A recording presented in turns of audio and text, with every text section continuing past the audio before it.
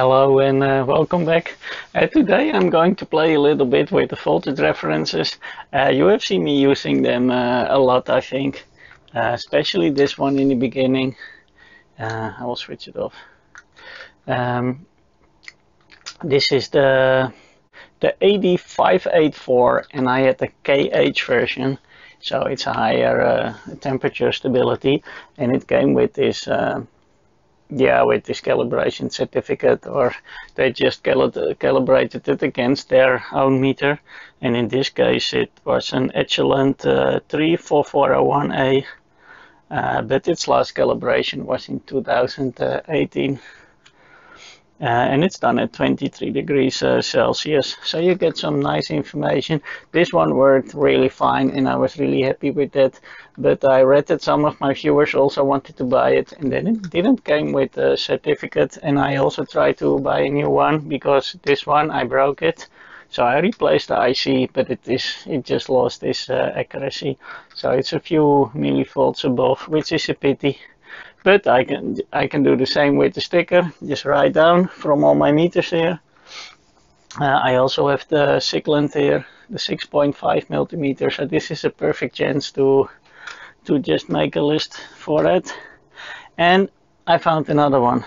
This one has a blue light, but it also does switch off with the switch, so without. So this is the also a higher quality, and this should have been the LH version, also from the AD584.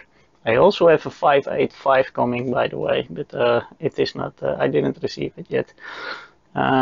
This one was supposed to be an LH version, which is even a higher temperature stability, but the seller sent me a wrong one. But I found again a seller who does do again this calibration against his meter, and I think it was also in 6.5, but I'm not familiar with all the HP types, but this one is done on the HP 3458A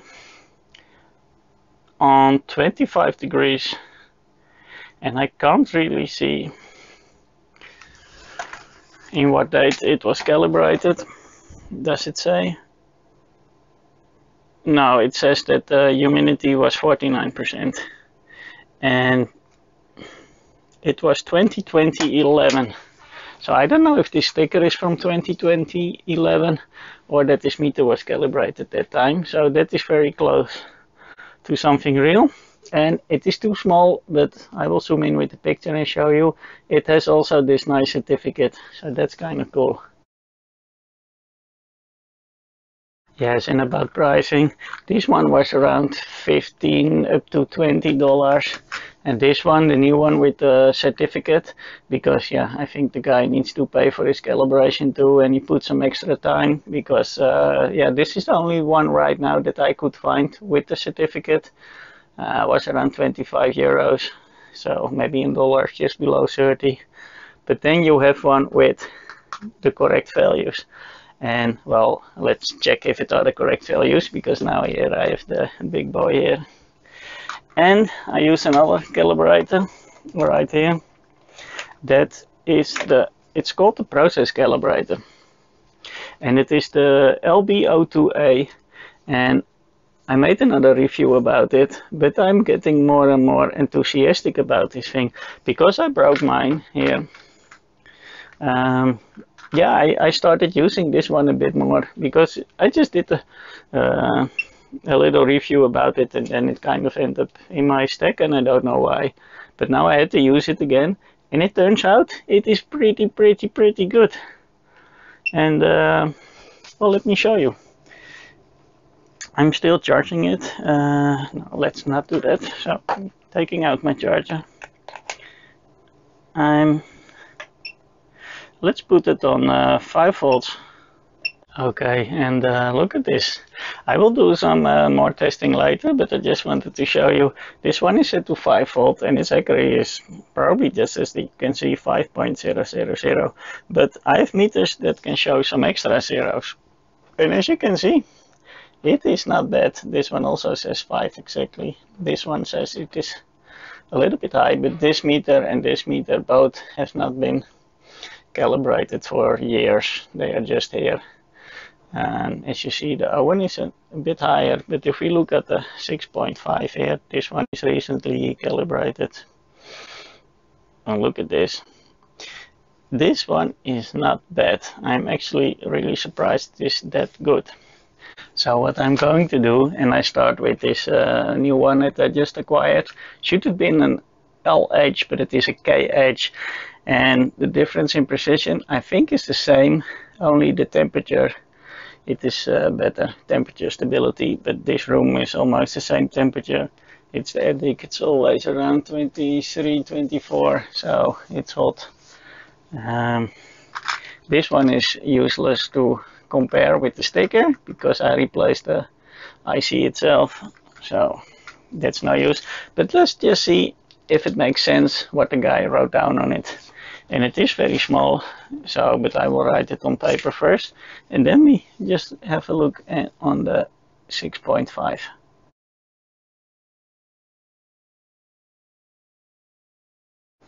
So I wrote down the values that were on the sticker. And well, when you do things like this, you always need to have it switched on. First charge it completely. I did that in the morning, and now it's charged on for maybe even an hour. Also the multimeters, the desk multimeters have been switched on that long. So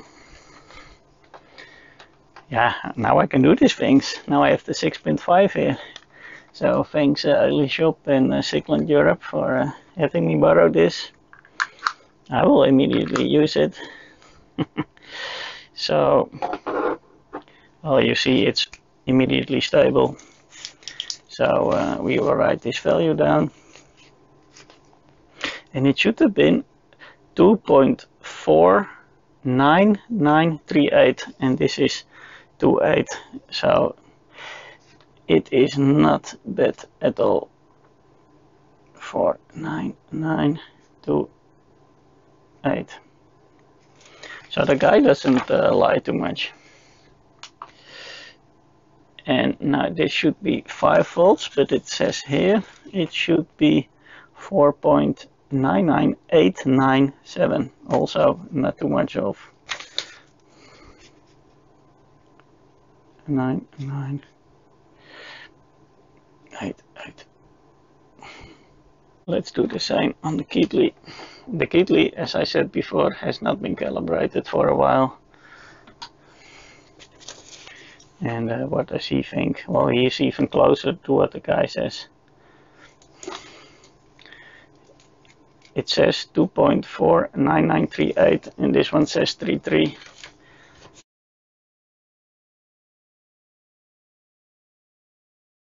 Usually what I do, you never want to do, because you need to trust one meter, because all the meters are going to display a little bit different. But yeah, these and this one are actually quite close together, so I really feel good about it. So, and it only confirms that that the sticker is good on this one.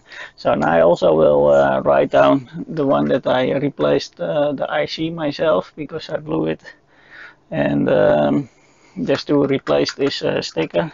I will do that with this one, so I have the best comparison, and then we're gonna see how good this one actually is on, because it can do current, DC current, DC voltage, even millivolt voltages, and also resistance. So I will compare that against this one and also create my own sticker for this one. Well, you can see after I replaced the IC, it is really a little bit off.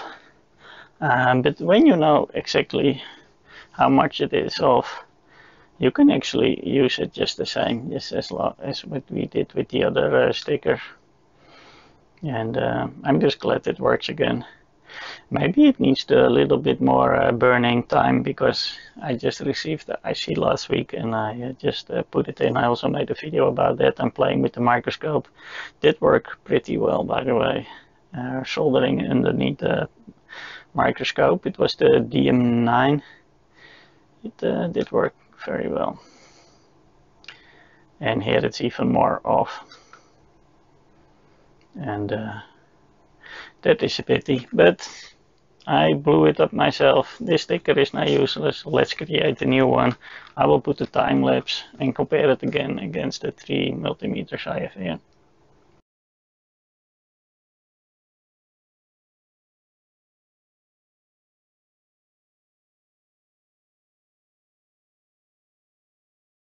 So now I like to play a bit with the LB02A. It is a process calibrator, and I will leave the link also of this item in the description below. Exactly this seller at AliExpress. So the chance is a lot bigger that if you order one that you get the same quality, because there are so many sellers there. This one has a lot more possibilities. It can do steps of 1 millivolt and I think up to 11 volts. Yeah, I need to write it down in a table, so I will just do by 1 volt.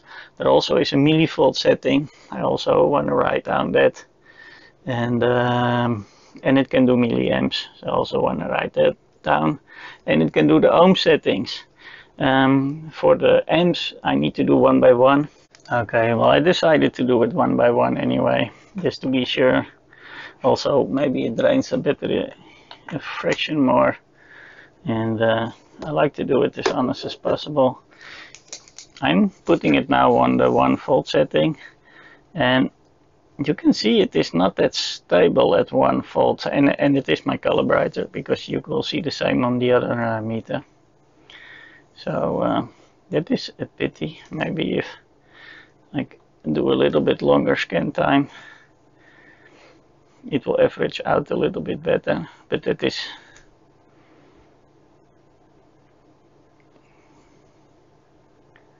it should not be.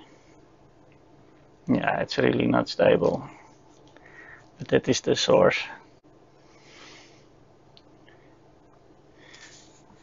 Just normal speed. Okay, let's write that down right here. 999. Yeah, that is a pity. In the lower value it doesn't work. That would be like 230. Let's go to 2 volts.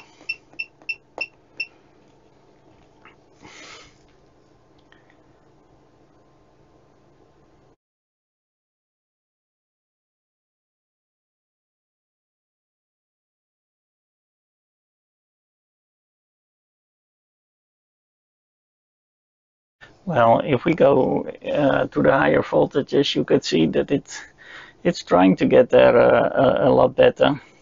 And actually at 7 volts it was almost spot on. Let me go.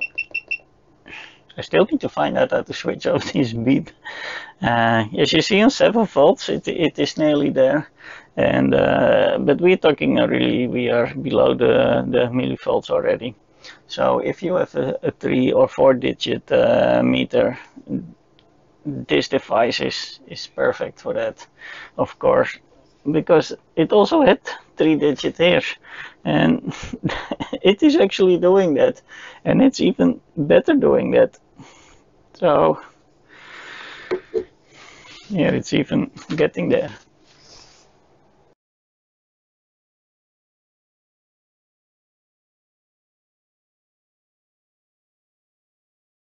There is also a millivolt setting. I'm trying that. I don't know how high it goes. Hopefully up to 100 or a bit more. So let's see. I'm trying that. It says 1.00. So the resolution is not that high here. But let's see where that goes. Okay, it turns out it can go to 110 millivolts. And again, if I'm in the higher values, it really starts to catch up, and it's almost there, because now I'm in the 100 millivolts. 0.00, well, 0.00, we are almost there. I'm measuring the current, and in the current measurements, it's actually a little bit jumpy. And now it seems stable again, but it jumps a little bit, and it also, I think the battery is also slowly going down. And so the 24 millis is, well, it is almost 24 millis, but it is really dropping, as you can see.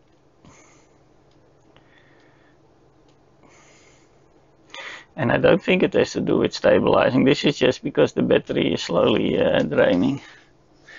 What can we do here? Can I do here the same? Of course. Amps, auto mode, milliamps. Let's see. The other way around. I need to put here.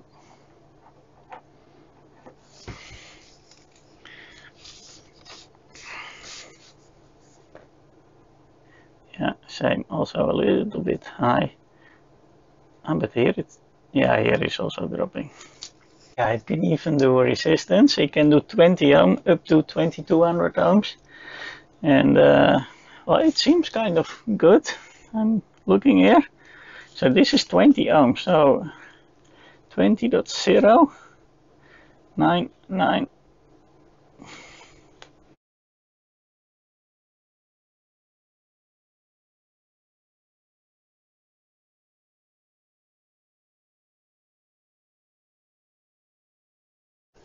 Look at this. I set it to 1000 ohms. The 1000 ohms. 1K is 1K. Wow.